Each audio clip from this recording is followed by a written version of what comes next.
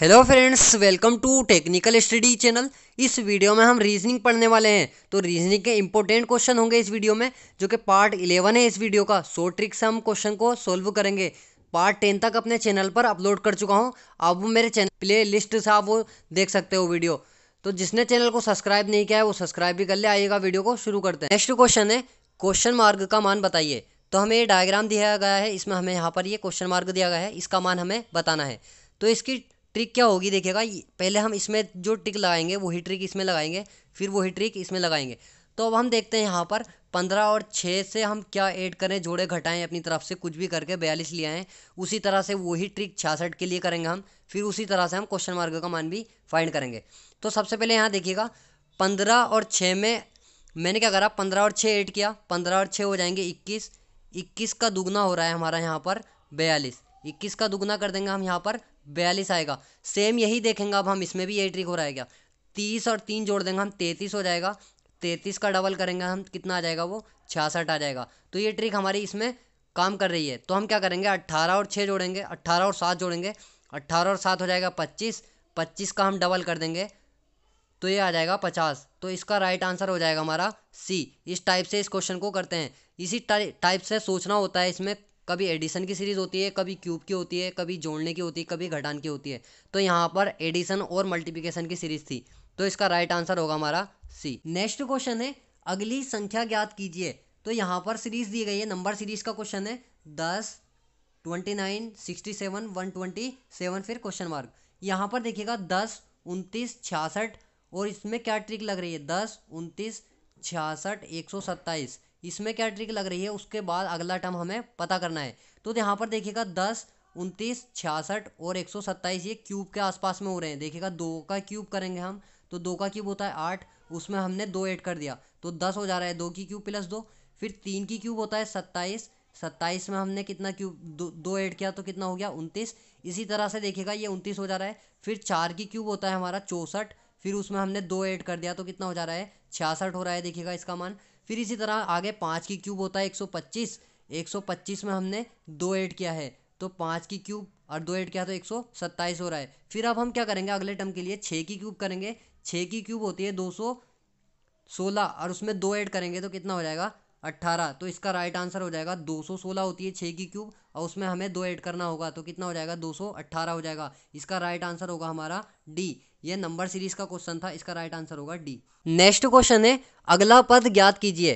तो यहाँ पर सीरीज दे रखी है MN PQ TU YZ। तो ये अल्फ़ाबेट सीरीज से क्वेश्चन है। तो यहाँ पर हमें अल्फ़ाबेट्स में ABCD के जो नंबर होते हैं वो हमें पता होना चाहिए। तो जैसे कि यहाँ पर MN है, तो MN का जो नंबर होता है वो 13 और 14 होता है। और इसके बाद है PQ, P का होता है 16 और Q का होता है 17। इसके नंबर हो जाएंगे। TU का होता है 20 और 21। फिर YZ का 25 और 26। ये तो सबको पता है, Z का और Y का 25, 26 होता है। तो अब हम क्या करते हैं, यहाँ पर देखिएगा, यहाँ पर एक का डिफरेंस ही चल रहा है। 13, 14 में एक का डिफरेंस है, 16, 17 में एक का डिफरेंस है, 20, 21 में एक का डिफरेंस है, 25, 26 में एक का डिफरेंस है। तो हमें पहला अक्षर अगर पता चल जाए तो दूसरा हमें अगला ऑटोमेटिक पता चल जाएगा, क्योंकि एक का डिफरेंस होगा। तो यहाँ से हम देखेंगे, देखिएगा 13 से 16 के लिए कितना ऐड करना पड़ा हमें, M से P के लिए कितना नंबर ऐड करना पड़ रहा है, 13 3 ऐड करना पड़ा है। फिर 16 से 20 के लिए हमें कितना ऐड करना पड़ रहा है, 4 ऐड करना पड़ रहा है, 4 जोड़ना पड़ रहा है। फिर उसके बाद 20 से 25 के लिए कितना ऐड करना पड़ रहा है, 5। तो अब हम क्या करेंगे, 25 से आगे जाने के लिए 6 ऐड करेंगे हम। तो 6 ऐड करेंगे तो 25 और 1 26। 26 के बाद अल्फ़ाबेट से 1 2 3 शुरू हो जाएगा तो 5 आ जाएगा, क्योंकि हम 26 पे 1 हो जाएगा, फिर उसके बाद 5 बचेगा। तो 5 नंबर जो होता है अल्फ़ाबेट्स में वो होता है हमारा ई का। तो ई हमारा पहला अक्षर आ गया। देखिएगा यहाँ MPTY है, फिर पहला अक्षर हमारा ई आ चुका है। तो ई से अगला एक होता है एफ। तो इसका आंसर क्या हो जाएगा, EF हो जाएगा। इसका राइट आंसर होगा सी। नेक्स्ट क्वेश्चन है, दिए गए विकल्पों में विषम शब्द को चुनिए। तो ये भी अल्फ़ाबेट्स पर आधारित क्वेश्चन है। अल्फ़ाबेट्स के नंबर हमें पता होने चाहिए। देखिएगा यहाँ पर फर्स्ट ऑप्शन को लूँ NR, तो N का होता है 14, R का होता है हमारा 18। तो इसमें देखिएगा 14 और 4 कितना हो जा रहा है, 18। 4 का डिफरेंस है इन दोनों में। फिर देखिएगा F का होता है 6 और J का होता है हमारा 10। मैं दूसरे ऑप्शन की बात कर रहा हूँ, तो इसमें भी 4 का डिफरेंस है। फिर M का होता है 13 और Q का होता है हमारा 17। इसमें भी 4 का डिफरेंस है। देखिएगा H का होता है हमारा 8 और के का होता है हमारा 11। इसमें 4 का डिफरेंस नहीं है, इसमें कितने का डिफरेंस है, 3 का। इन तीनों में 4 का डिफरेंस है लेकिन इसमें 3 का डिफरेंस है, तो यही सबसे अलग होगा, यानी कि एच के सबसे अलग होगा। इसका राइट आंसर होगा डी।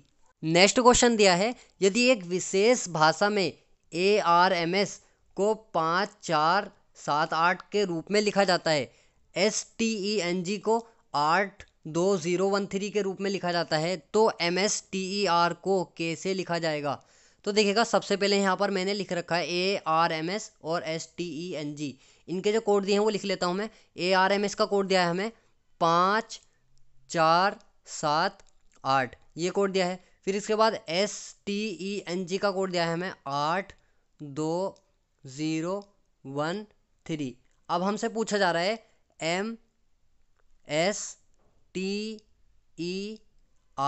इसका कोड पूछा जा रहा है। तो देखिएगा यहाँ पर सबसे पहले M है, M का कोड हमारा यहाँ पर है 7, तो ये आ जाएगा 7। फिर S है, इसके बाद S का कोड हमारा कितना है 8, ये आ जाएगा 8। फिर है T का कोड है हमारा यहाँ पर 2, तो ये आ जाएगा 2। फिर है E का कोड है हमारा ये 6, तो 6 नहीं सॉरी 0, तो ये आ जाएगा 0। फिर R का कोड है हमारा यहाँ देखिएगा पहले उसमें 4, तो ये आ जाएगा 4। 78204, तो इसका आंसर हो जाएगा 78204, इसका सी आंसर हो जाएगा।